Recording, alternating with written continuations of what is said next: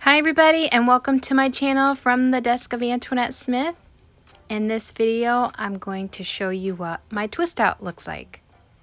So I'm going to start just by untwirling each individual twist, being careful to not make too much frizz.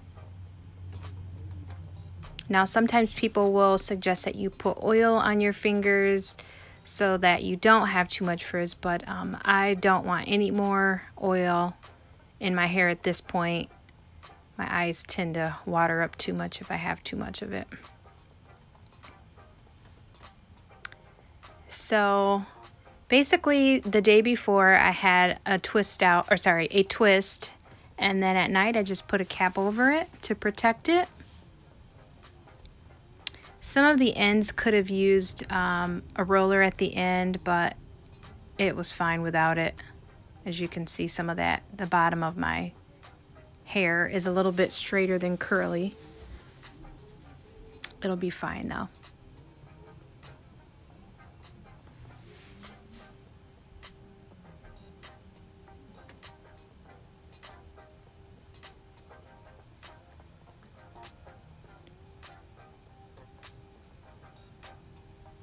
One of these days I'm gonna have longer hair to twist out. I have some cool pictures on my Pinterest board already of some cute twist outs.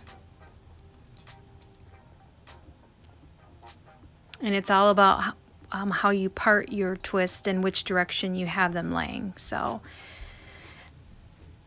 I'm still very new to this. Almost done.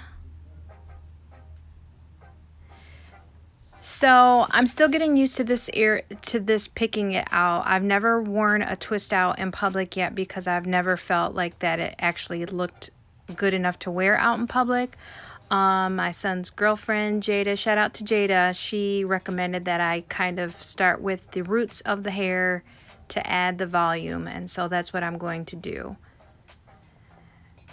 When I focus on the roots, it helps me to not have too much frizz. But so far, I really like the way this is looking. And would have no problem going to work like this. Matter of fact, I love this just as much as a wash and go. So thanks for watching.